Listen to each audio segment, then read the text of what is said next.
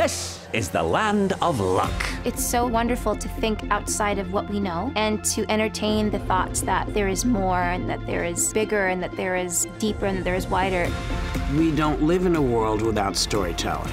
And that's the thing that keeps the world going. Films can expand what's possible and expand the imagination and can open people's hearts and minds. Luck, it's incredibly uplifting and it's incredibly positive. Is he thoughtful or what? And the concept just seemed utterly bananas.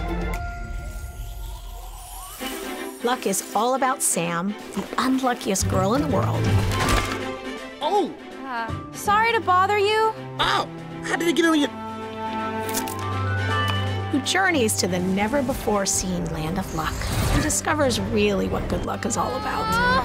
The land of luck is in charge of creating and randomly distributing luck, both good and bad, to the human world. The luck you create today could change a life tomorrow. It's magical. It's the land of luck, but it's organized. Now drop your pennies and move along. See, Captain, do you like jokes? Only the funny ones, Bob. Right. Bob is this very mischievous, not entirely professional worker in the land of luck. Hey, Bob. Everything okay? I just stretching my legs. Okie dokie. Sam accidentally goes through the portal with Bob. What kind of a crazy talking cat are you? A lucky Scottish one, obviously. Several things are very critical. One is to keep good luck and bad luck separated. The tiniest amount of bad luck can shut down our entire operation. Another is human beings cannot set foot in the land of luck. What could go wrong? I love animation as a way of storytelling because it is so collaborative. And then you get to sort of create the world. You actually create the soul of the characters. Jeff's a unicorn? Oh, you surprised my heart to stop.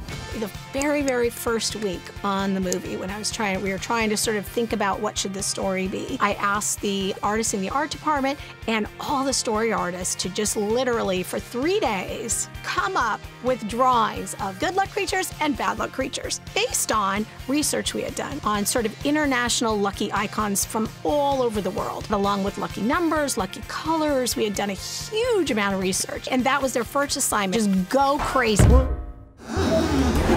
Luck is actually sort of an abstract idea, right? So the biggest challenge was coming up with a world that represented that idea. Luck is very universal, but very different in different cultures. So immediately the leprechaun came to mind, as well as the four-leaf clovers and the pig.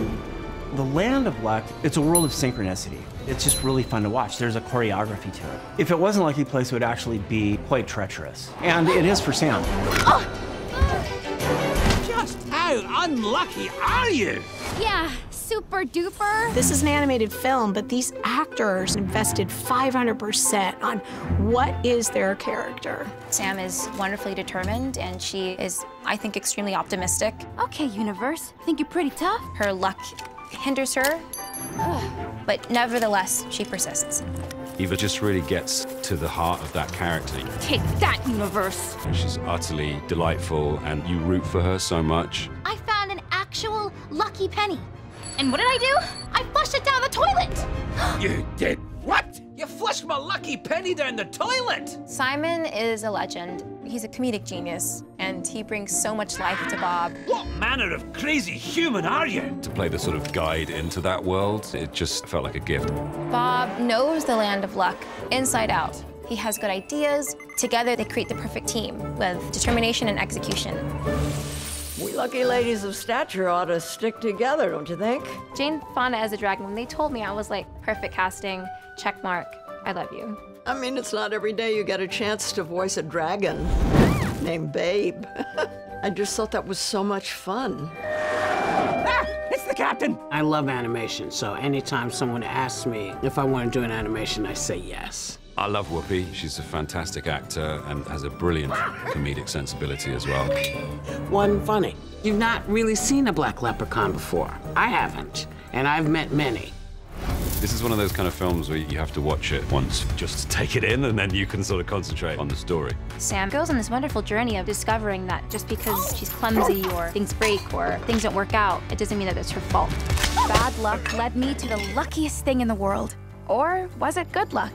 Love is the luckiest thing in the world. So I really wanted to tell that story that everybody can feel the love and her forever family can look different. It's just a lovely story about the importance of friendship and family, and it's a rip-roaring adventure as well. I like the idea that we're changing hearts and minds through this. The important message is don't give up. Don't ever give up, because you don't know what the future might hold. This movie brings humanity into the idea of making mistakes. You can't plan everything to go well, and when you fall, you pick yourself up again. That's life.